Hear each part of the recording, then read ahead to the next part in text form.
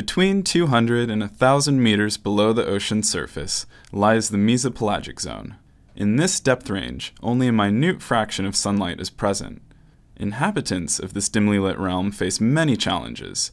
Chief among these, they must avoid being seen by predators. To stay concealed from predators, many creatures here use camouflage, such as transparency, reflective surfaces, or dark coloration.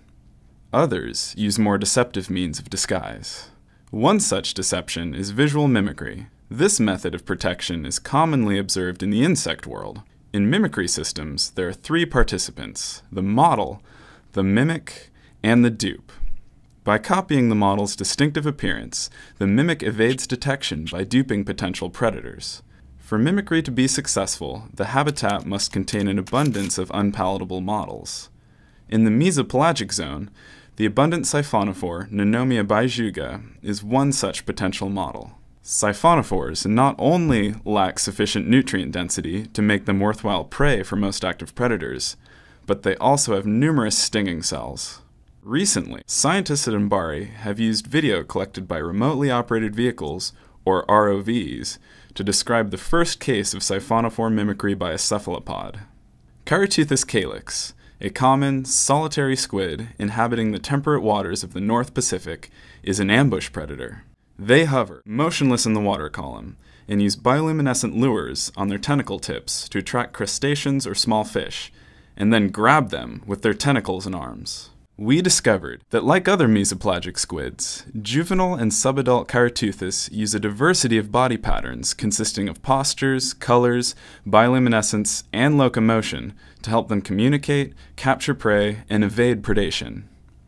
Chiroteuthis calyx is commonly known as the swordtail squid, owing to the large, ornamented tail that only the juvenile life stage possesses.